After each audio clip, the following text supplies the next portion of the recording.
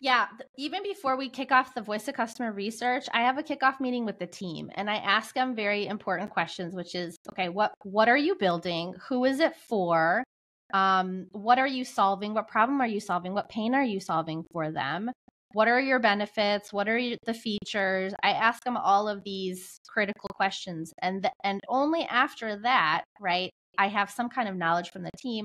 Then I schedule those voice of customer research conversations with top customers, super fans that love them, all of their, I try to have conversations with all of their customers, and then warm prospects, and maybe even lapsed buyers, people where it wasn't the right fit. Although with early stage startups, you don't really have a lot of lapsed, hopefully, because founders typically they're figuring out positioning, messaging, like target buyer, all that stuff. And so I come in, have these conversations, and what I'm looking for when I have these conversations is, does the pain that you talk about match up to the pain that they're having? Do they talk about you in that same way when I ask them, like, what is this product?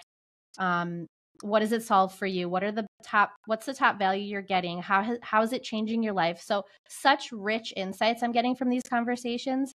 And then I pull the insights, and it's like a common thread across all of the different folks I speak to. That common thread then helps me put that into like positioning, messaging, everything that we're going to then use in not just website copy, but also maybe their sales pitch deck, maybe their other marketing collateral, sales collateral, where else they live online. So that's really important foundational work for the positioning and messaging.